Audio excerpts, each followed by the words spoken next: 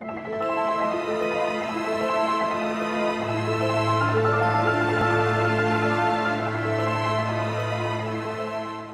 and welcome to another episode of The Glittering Bell Jar. I am one of your two hosts. I'm Valerie.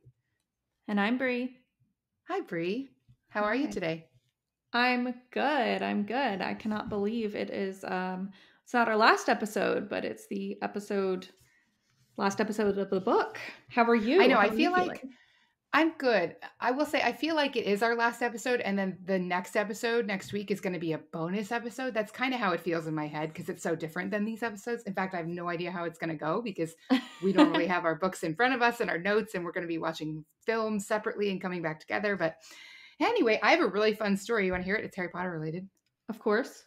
Okay, so my husband runs a residential cleaning business, and we were cleaning someone's unit yesterday, which we don't normally do, but it's been a really weird time with people getting like spring flus and COVID and stuff. So we've been helping out, and I went into this property, and there was some stuff still there. And the person who owned the property was like, "You can just throw everything away." And what was laying on the floor was a copy of Harry Potter and the Deathly Hallows. And what's crazy is that if you take a look how sun bleached my copy is. I had no idea that the letters on the front of our copies of Harry Potter were red because mine are literally not red anymore. They're white. They've been completely bleached. The only part, actually, now that I see it, that's red on mine still is the JK Rowling bit at the bottom because that part would have been like under the edge of a bookshelf or something. Anyway, all this to say, I got a free copy of Deathly Hallows, and I was thinking that as part of our prize pack, we could sign this copy and send it to the winner as part of the pack. So like I know it's just an extra copy of Harry Potter, but if you're listening this much and you win the prize pack, clearly you love Harry Potter. And I admit it is a used copy, but it's in better condition than mine is. So that's got to count for something, right? I think that is a very cool idea. I love that. That'll be one of the items in the prize pack, obviously not all of them, but then you have a signed copy by two people who did not write the book, who just spent a lot of time talking about it. A lot of time. Very cool. So yeah, anyway, my week has been very busy as a result. That's like one of those things, like you eat, sleep, breathe something. It just, the world just keeps bringing you more of it. That's so fun. Yeah, pretty much. And she was just like, "You can just throw it away." And I was like, "Can I have it?" And she was like, "Yes." And I was like, "Thank you." I'm not throwing away. This is a perfectly good book. It's like a $35 book. Yeah. Yeah, that thing had to be really tattered up for me to throw it away. It would feel wrong. Yeah. And as a Harry Potter book, that's literally never going to happen. I mean, they're going to fall apart before that. I want to be buried with mine. I told Jacob that a long time ago. Jacob being my husband. He's like, "Really?" I'm like, "Yes." Except I don't want to be buried. I want to be turned into a tree. But we're totally on a different topic at this point. Whole other thing. All right. So let's jump into it, right? Because we have 4 more chapters. These chapters, thankfully, are much shorter than last week's. Though last week's episode didn't end up being much longer than the average length that we have. So, we did a pretty good job of keeping moving through a very long section of the book. But this week we have 4 more, and then we are done. So if this is your first episode of The Glittering Bell Jar, welcome. You're a little bit behind, a little bit by a lot bit. Actually, what would probably be really interesting is to listen to the podcast backward now that you are starting with the end of the podcast, aka the beginning of the book. But we could do a podcast about our podcast or something like that. No, getting too meta. The way it works is that we are reading Harry Potter and the Deathly Hallows backward this season. So if you are starting with us today, you should go back to episode 1 and start there, because that's the back of the book, and you'll catch up. You'll have lots of time to binge and catch up with us before you get back to this episode as we wrap up Deathly Hallows. When we read the book, we start by reading the last sentence of the chapter and then reading the whole chapter and then going backward a chapter. And then when we talk about it during the podcast, Bree gives us a synopsis. I read the last sentence aloud for everyone, and then we discuss. So with that, let's just jump right into the first chapter we're covering today. All right. Chapter 4, The 7 Potters. It is the night that Harry must leave the Dursleys' house. He'll be turning 17 and the house will no longer protect him. The order has come to safely deliver him from the Dursleys to the Weasleys' house. 6 of the order, Hermione, Ron, Fleur, Mundungus, Fred, and George, all take Polyjuice Potion, so there will be 7 Potters to be escorted out of the house, much to Harry's dismay. As soon as they all take off by broom, thestral, and motorbike, they are swamped by Death Eaters. In the attack, sweet Hedwig is instantly killed. Harry almost plummets to his death. when the sidecar he is in separates from Hagrid's motorcycle, and Hagrid jumps off the bike to save Harry from a Death Eater. Just as Voldemort finds Harry, he barely makes it to the protection of Ted's house and uses Accio spell to summon Hagrid. Or Accio. We're going to have a whole episode on that, but regardless, that's what happened. Very nice. And the last sentence of this chapter is, Harry pulled hard at the handlebars to avoid hitting Hagrid, groped for the brake, but with an ear-splitting, ground-trembling crash, he smashed into a muddy pond. That was quite this chapter was really dramatic. Yeah. I was really sad about Hedwig this time. I was too, and I forgot how different it was. I think we had talked about it before, but I forgot how different really this entire scene was from the book or from the movie, but especially like Hedwig, he's just like stuck in his cage and he just gets like hit, just kind of like a bad thing that happened, they were trying to get Harry and they got Hedwig. Yeah, I did notice that too, that this was she really took a hit that was aimed at Harry and Hagrid. Like there was no doubt that spell would have hit one of them, if not for Hedwig having been in that scene. Though in the movies, as you say, and I'm sure we'll discuss next week, among many things we note, she's out on the wing, she's flying, and she basically sacrifices herself to protect Harry, which is a very different scene than we're seeing in these chapters where Hedwig's been really mad at Harry, kind of like we talked about last episode with Lupin, where Lupin was just in a bad mood, and then Harry and Lupin get into a fight. Like this one, all of these chapters today with Hedwig, she's not happy with Harry, and it's a really sad end because they didn't have any special moment together. And it really underscored for me our conversation last episode where you said, sometimes all you can do is just take consolation in the fact that you gave your pet a really good life while you had them. But I was deeply moved by that in a way I hadn't been before, and I have no doubt it was because of our conversation last week. Yeah, I was gonna say that's a very good point, and I was also very moved by this, just her dying, even though she was just sitting there. It was, I don't know, very sad. It was almost more dramatic and traumatic in the book because it is so much out of Harry's control, and Hedwig has no agency. She's purely a victim, and that is one thing I think does get represented equally in the film and the book that we haven't watched the film yet, is the chaos of this scene as they all come into the middle of a battle rising up out of Privet Drive. That is very clearly brought to the silver screen and very well described in the book. Yeah, that's fair. So let's jump to the front of the chapter, try and go in a little bit of order. I thought this chapter was very interesting because it opens just after the Dursleys have left Privet Drive for the first time. They're driving away, and Harry is alone in the house for the first time that we've ever seen. Now, he's wanted to be alone in the house before when he was a small child, but he is just hanging out in the house by himself. He shows Hedwig where he used to sleep in the cupboard under the stairs. He remembers the memory of telling Uncle Vernon about the flying motorbike memory and the flashes of green light. Yeah. But the one sentence that this whole thing that jumped out at me is this sentence that reads, "It gave Harry an odd, empty feeling to remember those times. It was like remembering a younger brother whom he had lost." Yeah. Which is exactly how I feel whenever I end Deathly Hallows and try and go back and read Sorcerer's Stone right away. They're almost two different people. They're so far apart. This hero's journey is so long. That is a really accurate description of how I think a lot of audience members, especially really big fans that read the books over and over, must feel when they reach the end and have to go back to the beginning when those stories are connected back together. I like that. I guess you're right. It does feel like that.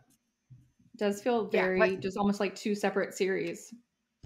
Two separate people for sure. Two separate characters. Because young Harry is so naive and sweet and innocent, and this Harry, even at the beginning of this book, is such a mature and burden-laden man. And he's so confident too, seeing him stand up to Vernon, and seeing him, the way he looks at things, and he's looking at his closet, and it is quite different than obviously what we see in the first book. Which is a much, just a young child who doesn't have the confidence, who doesn't know all these amazing things, and also hasn't gone through all the things that Harry's gone through. But It was very, very sad. Honestly, I feel like these entire 4 chapters were kind of a bummer. Like, which is wild because this book has been nothing but sadness. But for me, these 4 chapters were kind of depressing. I don't know if you felt the same way, but I was like, man, I don't even know what to write down. I'm just so bummed. Yeah, I don't have as many notes in this set of chapters as I have in many past chapters. And I think part of that is tonally, this is setting the stage for everything to come. This is we're in a very dark chapter of the magical world of Harry's life. And it feels that way. There's a lot of heaviness. There's reminiscences, but they're bittersweet. They're never, they're never really that sweet, fond memory. I mean, there's that scene in, I think it's the chapter 3, which we'll cover in a minute, where, Vernon says, I think you're trying to get the house. And Harry's like, for all the good memories? Like, what are you talking about? This place is awful. I don't want to be here. Nobody wants to be here. Yeah. One thing that I did want to discuss, you might remember a few episodes ago, we were talking about the Fidelius charm. I think it was probably episode 11 or episode 12. And I was like, it's really interesting how there's this magic that needs certain conditions to work properly. And I was like, and there's another spell I'm thinking of that I can't remember. I remember not remembering. That's what I remember. This was that spell, the spell that protects Harry in the house. The way that all the conditions must be just so for the magic to work properly is really fascinating to me. And I didn't double check it because I'm trying not to open the previous books unless I know exactly what I'm looking for. But I am a little bit confused as to whether this magic was set up by Dumbledore or whether it was established by Lily Potter. Because we know Lily protected Harry through his blood, but in this chapter and the one before, they're talking about how it's Lily's charm that's protecting Harry because it's her family. But I thought it was Dumbledore who cast the charm that does that protecting. I can't really remember. I also think you're right. I do think they're calling it Lily's, which is kind of confusing because she also protects him through her blood, like you said. But that's different. That's how it's harder for Voldemort to see inside Harry's mind because it hurts him. But yes, I thought it was Dumbledore who set the charm because of the link between Lily's blood. Okay, So, I'm glad you remember it the same way. Yeah.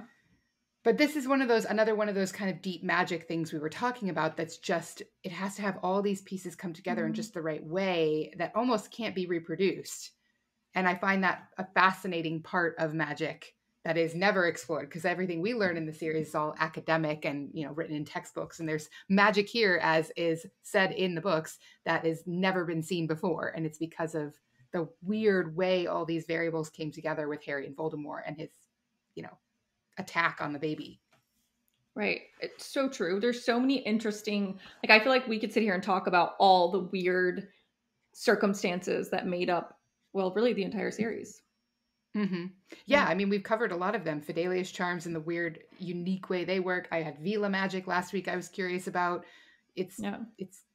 There's so much bigger of a universe. I really, actually, we're going to cover it later, but I really want to read The Life and Lives of Albus Dumbledore. And I am all for that part of the magical world being created just to serve the fans. I feel like a lot of Harry Potter stuff is getting licensed right now and it's everywhere.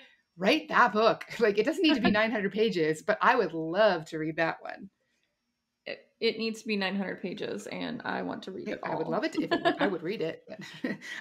Another thing, and I feel like this is a great one where maybe people in the audience have been like, you dummies, why can't you remember this? When Moody pulls out his flask of Polyjuice Potion to make the 7 Potters. All this time we've been like, Polyjuice Potion, where'd that Polyjuice Potion?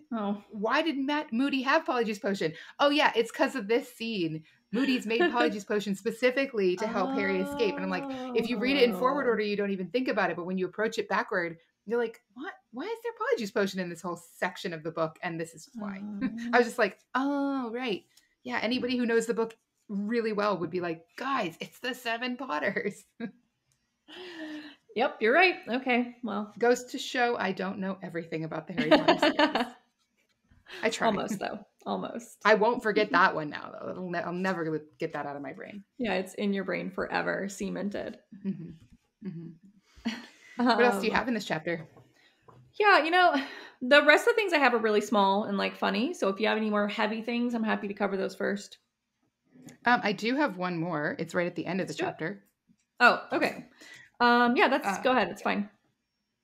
Okay, so the last thing I had is in the final battle between Voldemort and Harry before Harry crosses the barrier, the protected barrier. Mm-hmm. I wanted to talk a little bit about this another deep magic where Voldemort is attacking Harry and Harry's wand does its own magic. Because again, magic we've never seen before. I kind of wondered if what happens in this scene is that Voldemort does in some ways either possess Harry's mind or Harry enters Voldemort's mind. And the magic that Voldemort, like the act of casting a spell, which is what Voldemort is doing, is what Harry does mimicking it in the connection that they have. Like, I don't think Harry does it consciously, obviously, but the way it read is, as the pain from Harry's scar forced his eyes shut, his wand acted of his own accord. It's almost like when he has a vision of Voldemort. And when he has visions of Voldemort, he, in his mind, is Voldemort. He's acting the same way. Okay, so doesn't he, in that line, I was confused about that. Is he casting a curse back at Voldemort? It stops it, right? Because isn't that what they talk about? Right. A spell he says he doesn't even know. Right. So you're saying it's the magic of their minds instead of the wand being connected to Harry. Mm-hmm. Oh. I think it's more to do with, because Harry, like when he has visions of Voldemort, he's in extreme pain in his scar and his eyes are closed. I think it's more to do with the connection between Harry and Voldemort than with the wands and the wand lore. Because it isn't Voldemort's wand, it's Malfoy's wand. It's Lucius Malfoy's wand. So the connection between the twin cores has already been established, like that magic exists. This is something to me that seems very different. That's fair. That very well could be it. I think it could also be like an innate subconscious magic inside Harry. Like he's so good at magic, which I think is kind of what they inferred in the following chapters, was that he's just so good at magic, like it's like a automatic defense.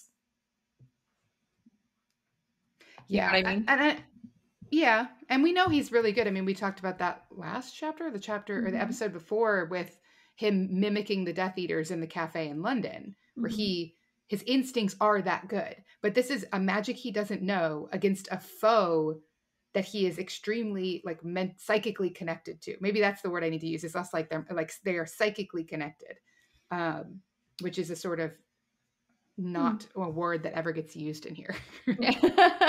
Anyway, I just noticed the scene reads a lot like Harry's having a vision of Voldemort. It just so happens that Voldemort is literally right in front of him. Interesting. And he responds accordingly. And I know that later in the book, they talk about how Harry and Voldemort can't kill each other. They both can and they can't, right? Like it's like this weird thing. Anyway, I don't know. I just wanted to discuss it because I found it a very interesting way it was described, that it could have been just like Harry as Voldemort as Harry, their minds being so tightly connected that when Voldemort casts this spell, Harry also casts the spell without even being conscious of it. Honestly, I like that theory, especially because he didn't know that magic. Because the only other thing I could think of would be adrenaline, which like people pick up cars and do things like that, but it's like the witches or the wizards version, but he doesn't even know that magic. So I kind of dig that. Like he literally, the connection. It's almost like it. Yeah. Is it like a spell that Voldemort knows? Like, does he literally pull it across from Voldemort's mind into his own to cast it as a protective enchantment against Voldemort? That's what maybe it's like. It's like Harry's having an episode of seeing in Voldemort's mind, and he does magic that Voldemort probably does know, because Voldemort knows just about all the magic. So I like that only because it's another way that, since he connected them through Lily's blood, Voldemort kind of screws himself over again, keep underestimating what you're doing and then, you die.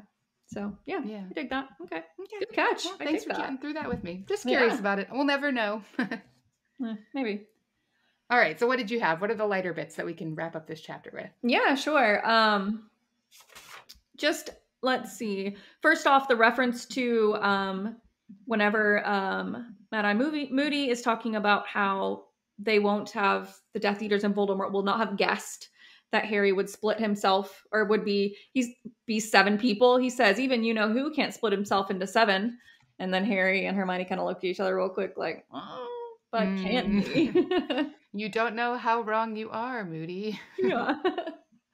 And then whenever Harry is surrounded by Harrys all getting naked, and he's just like, really, guys? Like, he's, they're literally taking off their clothes. And imagine having to see yourself naked. You're literally like watching and you're like, guys, can you like maybe cover me up, please? Like, thank you. Like, the girls don't have boxers on, so they taking off their pants? Like, I don't know.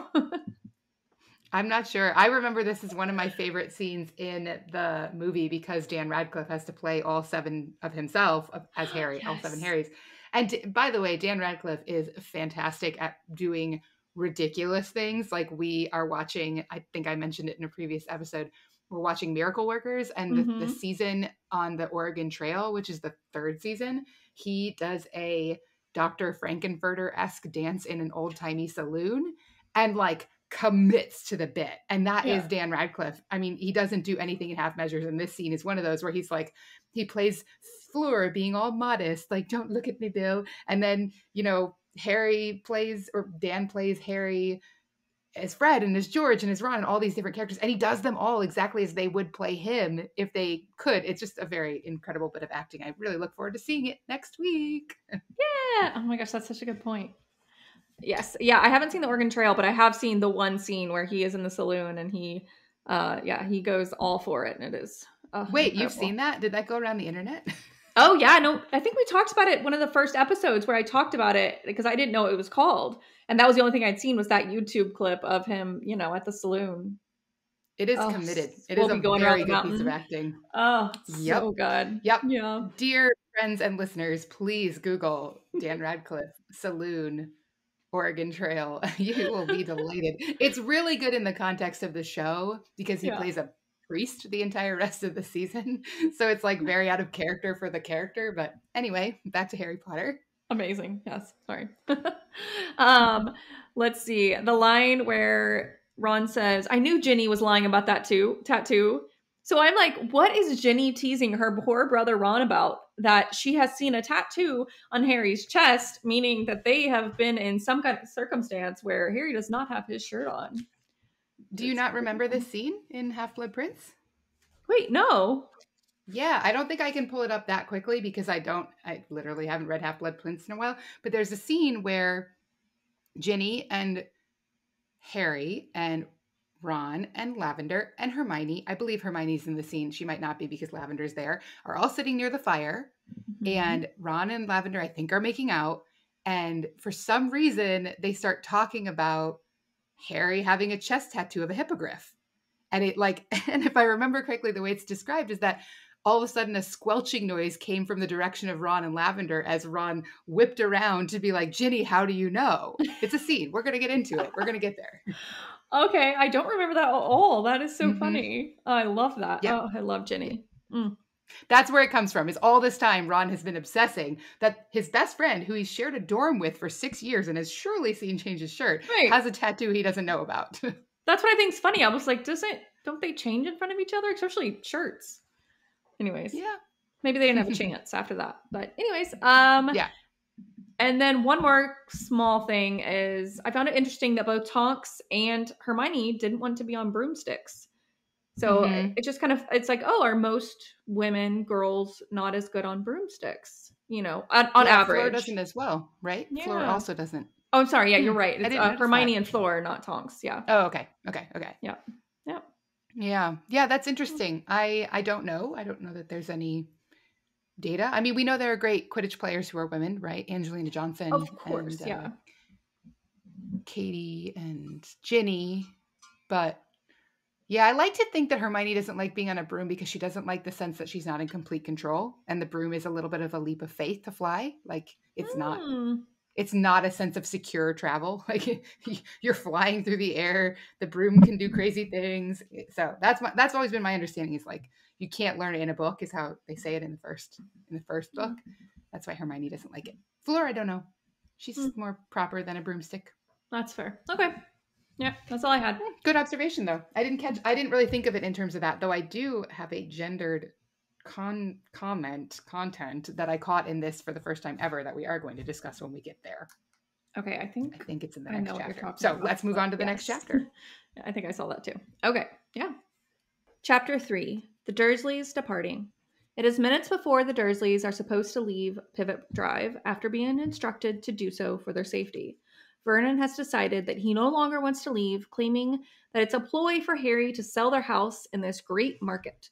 After minutes of convincing them that they need to leave or be tortured by Voldemort, it is Dudley who seals the deal by announcing he wants to go with the wizards for safety. When Hestia and Diggle arrive to take the Dursleys away, the goodbye only shows us and outsiders how much more incredibly awful the Dursleys have been to Harry, not understanding what he has been through or how big of a deal he is to everyone. However, in the end, Dudley is the only one to show us a slight change of heart by giving Harry somewhat of a nice goodbye and in his own very special way. And I love you. Very nice. Very accurate. And I'm sure we're going to talk about the Dursleys. The final sentence of this chapter is Petunia stopped and looked back. For a moment, Harry had the strangest feeling that she wanted to say something to him. She gave an odd, tremulous look and seemed to teeter on the edge of speech, but then, with a little jerk of her head, she bustled out of the room after her husband and son. Mm. I know it's at the end, but what do you think she wanted to say? Like, I'm I was sorry I just thinking suck? that uh, I don't know. I've always it's very well written to leave that little Mm-hmm. gem of curiosity there. Is it something to do with Lily? Is it take care of yourself? Is it I'm sorry? No idea. No idea. I've never Right. been able to come up with an idea that felt like it would really fit who Petunia is. And I almost wonder if it could be maybe she realizes she's rotten and she wants to somehow explain her bias all the way back. And it's like you look back and you're like, there's no explaining all this hate I have in my heart and how it all came out on you and the loss of my sister and all this stuff.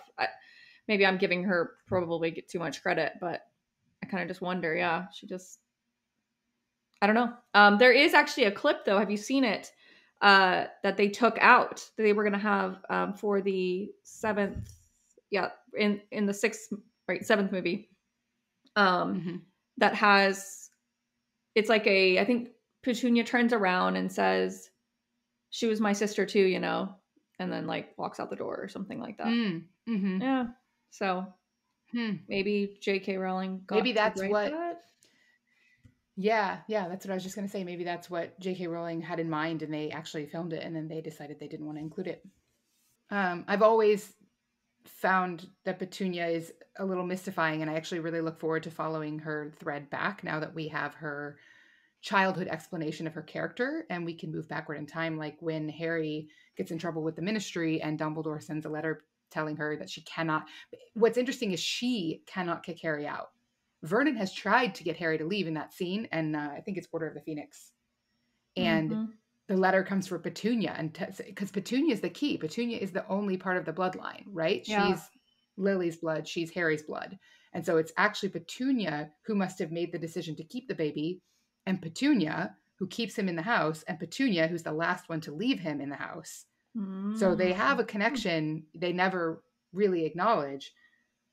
And she has, just like with Snape, I think that critical piece of Harry having Lily's eyes is very hard for the people who did love Lily, even if they loved Lily in a way that didn't feel like love to Lily or feel like love to them, right? Because Petunia has not been friendly to her sister. We've talked about that. But still, every time she looks at her nephew, she has to see her sister. Hmm.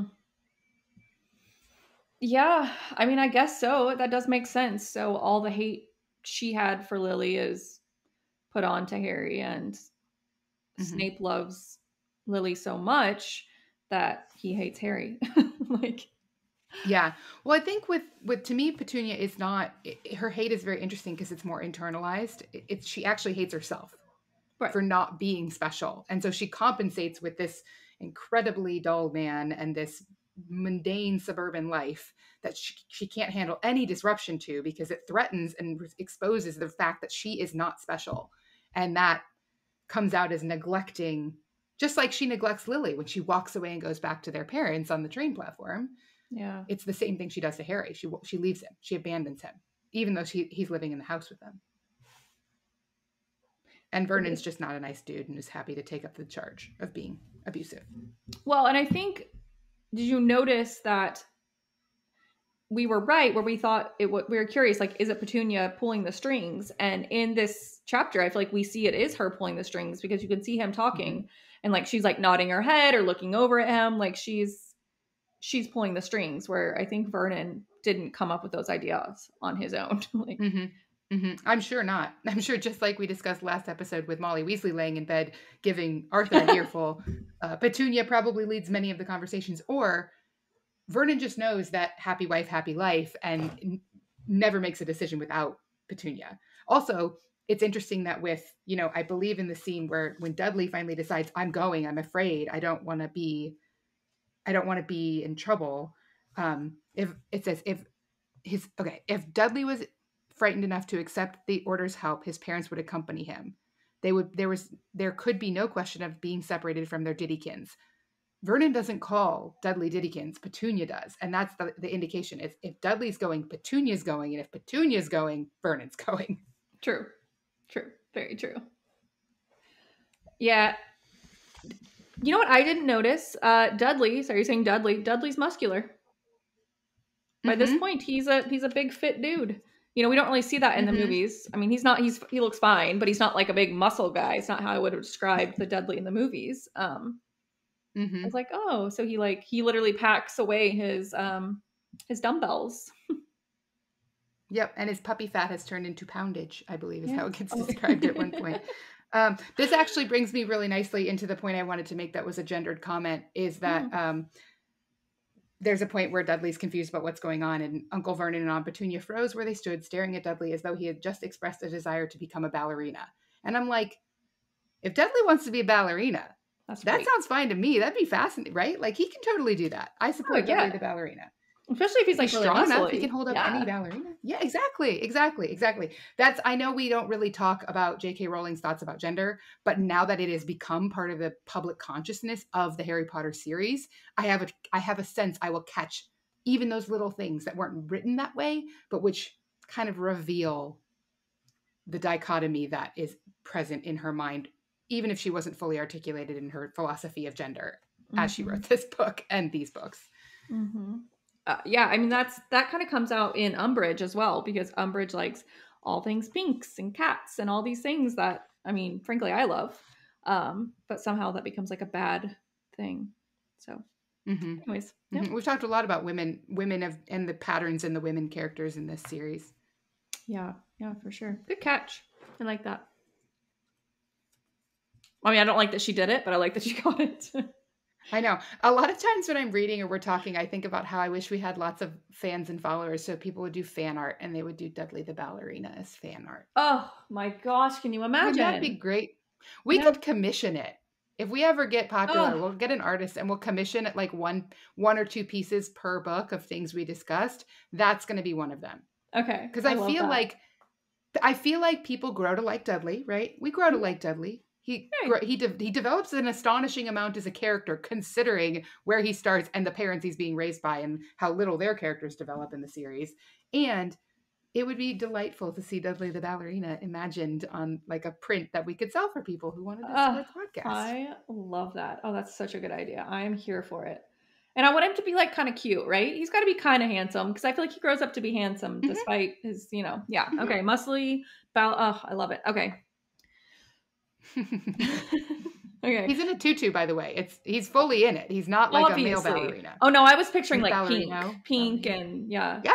Yeah. Okay, we've got an idea. We're gonna have to go with this. Okay. Yes. Yeah. That was all I had. Chapter? No. Okay, I have one more thing, and it is related to Dudley, which is good. I'm going to just keep an eye. I didn't literally think I could go through and double check this actual fact. But I feel like the scene as Harry and Dudley say goodbye to each other is one of the rare times they call each other by their preferred names. So Dudley says, "See you, Harry." Harry says, "Yep, maybe. Take care, Big D." And that is the first time they actually address each other almost as equals. And I'm just going to try and keep an eye on that as we move backward to see if that truly is the first time that they speak with any sense of affection, a familial affection between the two of them. Yeah. Yeah, that's interesting. I don't know. And we may have talked about it before, but supposedly, according to the author, they do keep in touch in later years. Like they send each other like Christmas cards and stuff like that. So they are Mm-hmm. at the least like friendly and cordial, um, which is a big step for people that Mm-hmm. kind of tortured each other. Eventually, Harry kind of actually, I feel like he always tortured him, even if it was just out of like protection. He still like had his own way of making fun of him. So. Mm-hmm. Yeah. Yeah, that's why I think I want to kind of keep an eye on that, because I do think it is the first time they speak as equals, and it may be one of the first times Dudley ever calls him Harry, Mm. like All in the right. entire series. I'm not sure how often he says his name, because they're I, just the two of them in a scene. They're not going to say each other's names. So anyway, I I'll think you're keep an eye right. on it. I think you might right. Love it. Okay. All right, let's step back in time one more chapter. Chapter 2. In Memorium. Harry is at Privet Drive cleaning out his trunk and packing to leave. He first finds an article by Elphias Dodge, a eulogy for Albus Dumbledore. He recounted Dumbledore's life, a bright wizard from a young age receiving every award possible at Hogwarts. He was a champion for Muggleborns and was ready to travel the world when he had to take care of his family after his mother passed away tragically. The same paper has an article about Rita Skeeter and her new book, The Lies of Albus Dumbledore, shining a not so bright light on Dumbledore, talking of a teen who dabbled in dark arts, hated muggles, and had an unhealthy interest in Harry Potter. Yep, that is what happens. And then, well, right at the end, Harry looks into a sliver of Sirius's old mirror and sees a piercing blue eye, and that leads into the final sentence, which reads, "If anything was certain, it is that the bright blue eyes of Albus Dumbledore would never pierce him again." Hmm. Mm-hmm. Yeah, I don't have a ton in these two chapters actually to wrap it up. It goes pretty quickly here, because I think, well, especially the next chapter, which is totally different setting, totally different set of characters. Yeah. This chapter is an information dump to lay the foundation for the rest of the book, right? We need Mm-hmm. all this information about these two sides of the potential life and lies of Albus Dumbledore so that we understand Harry's journey to make sense of Dumbledore the entire rest of the book. And so I don't Right. actually have a ton here. Let's Yeah. see. Me either. Oh, one thing I did notice right away, and I totally agree with, it's somewhat reassuring to see that the magical world doesn't educate their children in practical magic any better than we educate our humans in the muggle world on practical Yeah. muggle knowledge. I was like, oh, they don't know how to do, healing spells? Yeah, we don't know how to balance a checkbook or keep a savings account open. Like, that sounds about right. School needs to teach what people need to know. Admittedly, Harry's education in particular was unlikely to teach him that skill because of Umbridge and her whole gaslighting campaign of there not being any reason for students to know how to protect themselves or heal themselves or anything like that. But I don't like bringing up Umbridge because she just makes me mad. Mm-hmm. Yeah.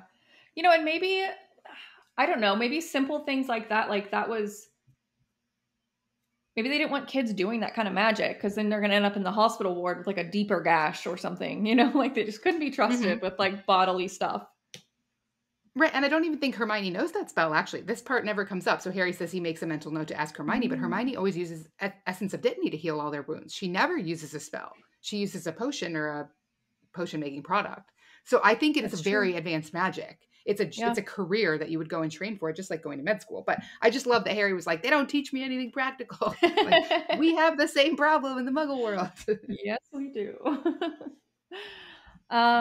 So I noticed that I think it's possible that whenever the locket, RAB's locket, I didn't realize it was slightly meaningful to Harry. Like he kind of, page 14, he actually talks about how he kept it in the front of his knapsack as a reminder of what it cost him, which would be Dumbledore. And although it was meaningful and maybe more of a, not sadistic, but kind of a sad way, it was meaningful to him when he gave it to Creature. I thought it was like, oh, here's this locket, take it. But it was kind of the last reminder of Dumbledore, so it was meaningful when he gave it to Creature. Yeah, he could only pay it as a price when the thing he was going to get for giving up the locket was worth it, right? Like that's how I think about it. Like he pays a heavy price for it. So when he finally gives it up, it has to be for something that is going to compensate him emotionally and psychologically, which is the loyalty of Creature. That's basically what it buys him if you think of it transactionally. Because yeah, it is in the film, the Half-Blood Prince film, it's in Dumbledore's hand when he falls from the tower. And so Harry literally takes it from the body of Dumbledore. And that is why he keeps it, is because it's like, I can never forget. Dumbledore died for this stupid locket that doesn't even mean anything. But then when it's shown that it's valuable to Creature, and Creature is willing to be a loyal, house elf for Harry, he's able to see, like, I did buy it at a great cost, but that actually gets me something too, which is Creature's loyalty, which is something Dumbledore was always trying to teach us, that we could treat these creatures with humanity. If anyone was wondering, you had a major or a minor in psychology, correct? I feel like that's really showing in this chapter. I have a master's in psychology. There we go. Sorry, I can remember exactly. I majored and I have a master's in clinical psychology. Every so often, I just pull a little bit of that. Thanks for that. Student loans that I'm still paying off. Sometimes if you're watching the YouTube and you see my eyes get real big, it's because I'm like, well, I don't know what to add to this, because she's literally said it all, and there's not smart enough to even go deeper into that. So it's, we got our, she's an encyclopedia and she's a psychologist. I love it. With a lot of student loans. That is the price that I have paid. Yeah, well, don't we all? Yeah. Oh, okay. So should we start talking about, so first off, we have Elpheus Doge. Are we saying Doge, like Dogecoin? Doge properly, yep. Mm-hmm. Doge, okay. So his account of Dumbledore is, he was a very studious guy. Like, whenever he was describing Dumbledore, to me, it reminded me a mix of Harry and Hermione, because he's super smart, academic. He gets all the awards. People really like him. He's his own legend, which I feel like kind of reminds me of Harry. Like, he's a protector of the weak. He, that's his account of him. But obviously the Rita Skeeter is completely different. But I don't know. I pictured Harry and Hermione, and then maybe Ron was more like his brother, and that's why he was able to understand Ron, was because, this is probably, looking back as an adult, you can, especially, in your hundreds, you can probably like, okay, this is probably how my brother felt, like, in my shadow. Or, even Doge is like, even being his friend, I felt like I was in his shadow sometimes. Like, maybe he was able to understand Ron that way, but he understood Harry and Hermione so much because he basically was them. Yeah, that's a really interesting observation. I've never caught that before.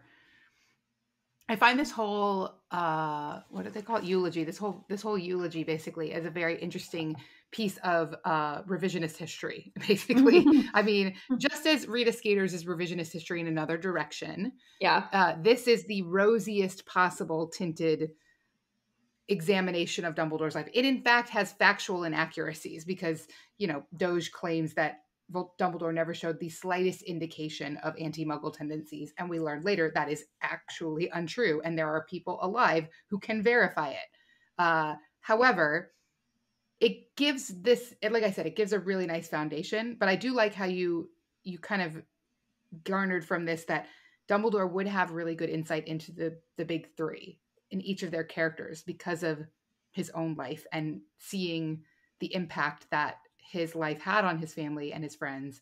That's probably part of why he advocated for Ron to become a prefect, because everyone thought it would be Harry, and Dumbledore says, well, I thought you had enough to be getting on with, but also giving Ron a piece of something that made him feel special was important. It's so what important. Aberforth never got from his brother. Mm-hmm. Yeah, 100%. I'm sure that would have made a huge difference to Aberforth. To be recognized as unique and special and important to his own brother. Yeah. I really liked the scene in between the two. Yeah, after the eulogy, but before Rita Skeeter's interview, where Harry gets this first glimpse that we all do of the parents and the adults in our lives, and realizing that their lives began long before we knew them.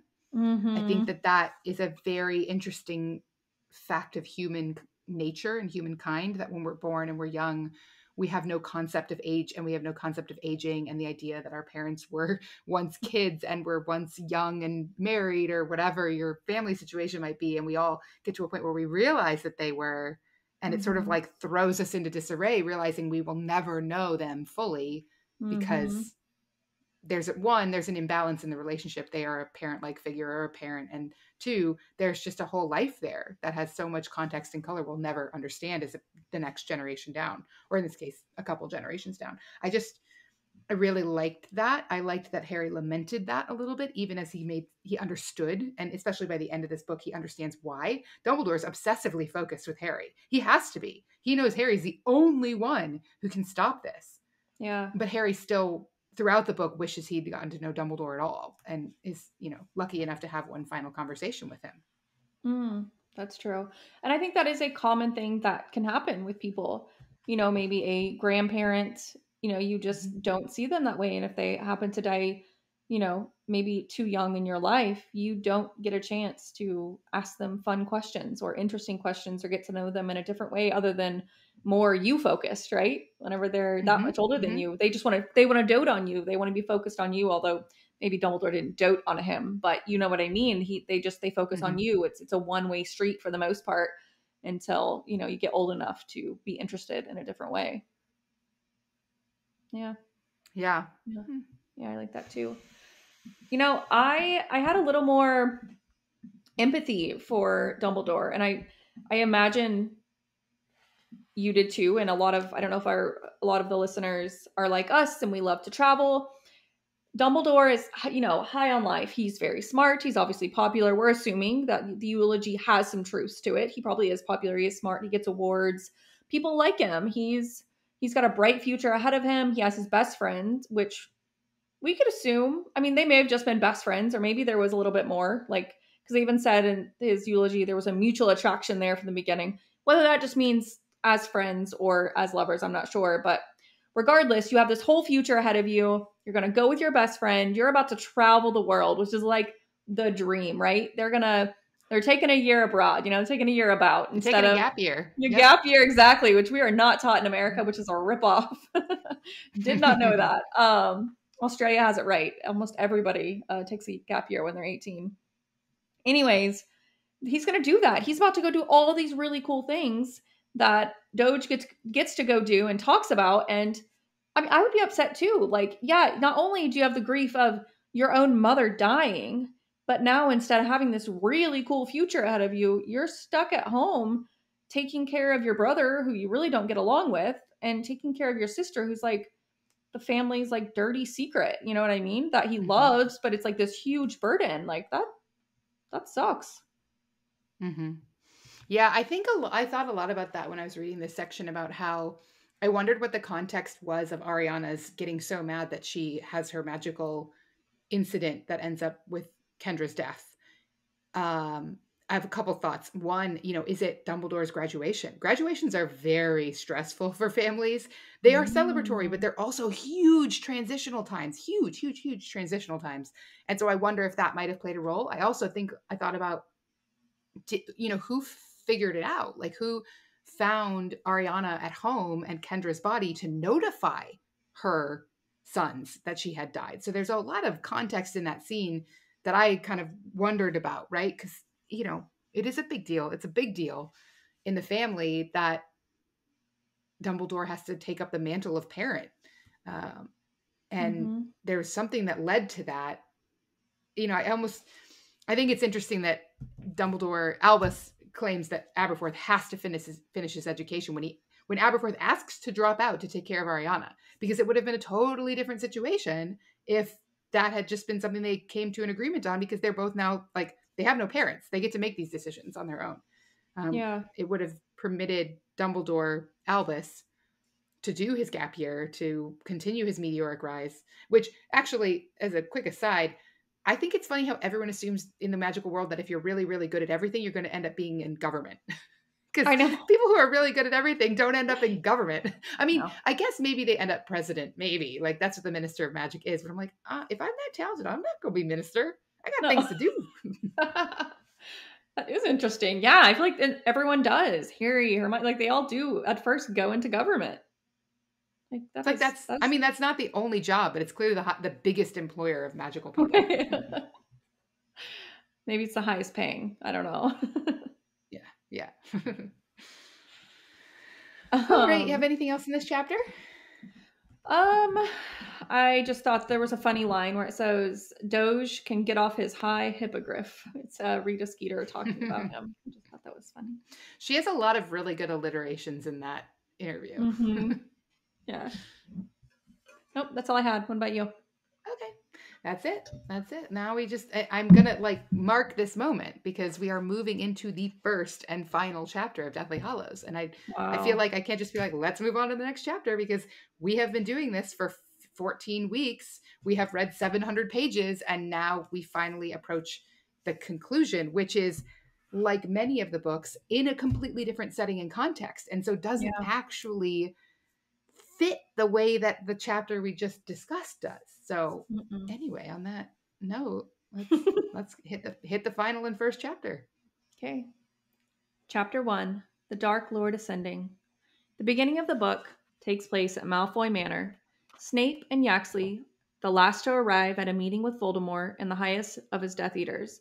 They are debating the next steps and when Harry Potter will be taken from his house before his mother's protection, or Dumbledore's protection, no longer covers him at Privet Drive. Snape assures him the date that they will leave the house is Saturday, and despite other opinions, Yaxley's, about when it will happen, Voldemort decides to believe Snape. They discuss taking over the ministry, and Voldemort has finally understood that it is him who must kill Potter. Very nice. And this is the final sentence, though it isn't really that strong of a final sentence to be the final sentence, but it is the final sentence, and I just read what's in the book. Dinner, Nagini, said Voldemort softly, and the great snake swayed and slithered from his shoulders onto the polished wood. We don't need to talk about it. It's a dark scene. If you don't know what we're talking about, you need to go back and read the book. That's just all it is. Join us in the backwards reading of the book. Yes, please. Okay, I don't have very many notes in this chapter, but I do have, I think they're important ones. Okay. Go for it. The first one is about Legilimency and Occlumency. It's the scene where Snape has just told Voldemort it's going to be Saturday next, and Voldemort looks at Snape, and they are having a battle of wills. And I was just not less curious about, like, we know Snape is a proficient Legilimens. He's an excellent Occlumens. He can protect his mind. But I thought about the way that the two magics are portrayed. So when Harry's learning Occlumency, how he experiences it is like Snape and like he's entering his mind, like he tunnels into a memory. So presumably on Snape's end, Snape experiences the memory and Harry experiences the memory. Now, when you're deploying Occlumency, what is that experience? Because it seems like it should be like black brick wall. You're not getting in here, which means that when Snape is using Occlumency, Voldemort knows he's using Occlumency because he's keeping him out of his mind. So maybe Occlumency is different. And because Harry's so bad at it, we never know how it actually works. Because it seems to me that Occlumency must be the case that Snape can just like focus really tightly on it, what he wants Voldemort to see. Yeah. And when Voldemort looks into his mind, then he sees what Snape wants him to see. That's the only way I can make sense of this scene. I do think you're right. I think that's exactly what happens. I think he's so talented and he's able to, it's almost like telling a half truth where he got the information from his source and he just shows him the parts that matter, the bits that make it seem true. You know, he obviously doesn't let him in enough to know that he's the one who then planted the 7 Potters into Mundungus' mind, or like, I think he must just show him, the bits that corroborate his story. Yeah, it must be the case that the level of Occlumency they're trying to teach Harry is more advanced than what Snape has to use against Voldemort. Because Harry needs to protect his entire mind. Snape only has to protect parts of his mind. He just has to be able to be like, Voldemort can go this way and that way in my brain, but not see these other things I don't want him to see, like how much I love Lily, that I'm still talking to Dumbledore's portrait, that I have that I know so much, all that information. Anyway, I just thought it was interesting because that's a magic that is highly unexplored because Harry sucks at it.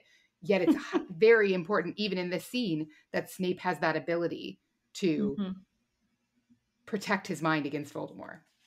Yeah, no, again, I can go on for hours. Snape is an insanely talented wizard. Very underrated. Yeah, good catch. What do you have in this chapter? Sure. You know, the main thing I have, it's actually, if you have children, maybe don't listen to this bit. It's not going to be bad, but it's like, you know, questionable. So it's about Bellatrix and Voldemort again. And page 9. I marked that too.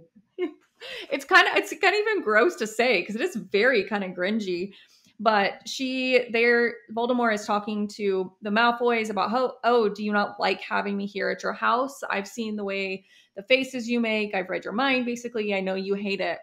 And Bellatrix, and I think the description is like her basically heaving her breasts onto the table, and she's trying to get to Voldemort to be as close as possible, like deep gasping. The way, go ahead, you gonna read it? Mere words could not demonstrate her longing for closeness. Yeah. I would never have picked up on that dynamic that you pointed out at the very end of the book, aka the beginning of the season. I never caught that. I never caught the sexual undertones in that section. It is so evident to me that whatever is going on for Bellatrix, at least, is beyond the devotion of the average Death Eater. And poor Rodolphus, who has not yet been taken out during the battle, is just sitting there like, my wife and this Dark Lord, and I can't even say anything because it's the Dark Lord, and he feeds people to his snake, so it's gotta go with it. That's what happens in cults, though. If you think about the Death Eaters kind of like a cult, it is evident, like, a lot of times cult leaders will abuse their power over members of the other gender to, get more of what they want, whatever that might be. I'm kind of keeping it suitable for work here, suitable for kids' ears. That's kind of the dynamic here in these three characters. Rodolphus we never actually see, and Bellatrix, who she wants more power. She wants to support this cult leader, aka the Dark Lord, Voldemort. And Voldemort, like, whatever, nobody can do anything about it because I'm in charge here and everybody knows it. Well, and maybe it'd be like an honor, like Rodolphus to be like, yeah, that's my way with the Dark Lord. In cults, a lot of times, that's the case. If your partner is picked to be the partner of the cult leader, you are elevated in your stature as well. Yeah, that makes sense. Okay, so what she says, no higher pleasure. No higher pleasure, repeated Voldemort, his head tilted a little to one side as he considered Bellatrix. That means a great deal, Bellatrix, from you. And I'm like, Sorry, I just had to get that out. So gross. So gross. It's so cringy. It just made me think there was something going on. I'm just saying there was something going on. Yeah, or she wanted something to be going on. If it wasn't going on, because I always read Voldemort's responses as like, it's almost like in the scene in the forest at the very end of the book when Voldemort looks at Harry and he says, like, he almost looked like a curious child, uncertain what would happen next. That's almost how Voldemort always sort of responds to Bellatrix with these, like, expressive sentiments she puts forward. Like, he's like, curious. Whatever. Like, he doesn't really engage her that way. Yeah. But I think she wants whatever he's got to offer with his snake-like face and gross. Don't talk about it. Oh, it's kind of like Sheldon on Big Bang Theory. He's like, I don't really quite understand what you're coming at with this sexual tension, but let's see what happens. Yep. That was my main takeaway from the chapter. It really grossed me out. Okay. Thanks for grossing us out as we wrap up our finale. The only other thing I had is the scene. Well, it's part of this whole. It's all one scene. It's where Voldemort says, "I have been careless and so have been thwarted by luck and chance, those wreckers of all but the best laid plans. But I know better now. I understand things that I did not before. I must be the one to kill Harry Potter, and I shall be." And then he's basically like, I get things. I understand them. Give me your wand, Lucius, which is not the issue. He does not understand, which is something you said very, very early on in this season. Voldemort underestimates anything he doesn't understand. He doesn't even try to understand most of this. He is like, this is going to be super nerdy. I got to use this analogy because I can't think of a better one and I might cut it out. But for those people who know what search engine optimization is, when they're like, it's got to be a technical issue. It's got to be the wand. And you're like, it's not the wand. It's the magic. And you're not willing to look at the magic. And that is Voldemort. He's not willing to look at the magic because he doesn't believe that he's like, I know everything. I know all the magics. So it can be that I don't know magic. It has to be that my wand is not the right tool for the job. And it's like, no. Yeah, you know what? I didn't even think of it that way. And that's honestly so true. He's literally just trying to overcompensate. He's like, no, I've got it. I've got it now. It's my fault. I'm impressed he kind of took blame. But yeah, that's a very good. I've got it now. It's the wand. He spends the entire book obsessing over the wand, and it's not the wand. No wand. There is no wand ever, literally, that he can find that will do what he's asking it to do. It is the magic, and he refuses to realize that could be that could be the reality, which is why he loses. The end. Now, not kidding. No, that was a good ending. Honestly, I have nothing else. Wow. Yeah, I don't either. I have removed all but that very first sticky note in my book.